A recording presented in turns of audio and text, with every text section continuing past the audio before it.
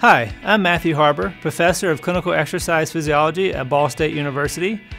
We've been studying the benefits of exercise for over 50 years to help educate the medical community that exercise is medicine. Physical inactivity is an epidemic in the United States.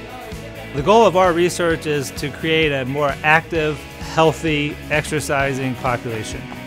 Our work focuses on a measure that we call fitness, which is essentially performance on an exercise test, but we have a unique way of measuring it that is the most accurate way to measure fitness.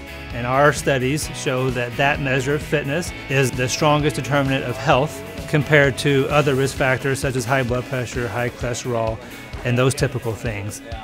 Our research also shows that how your fitness changes over time, either short-term or over many years, is a strong determinant of health.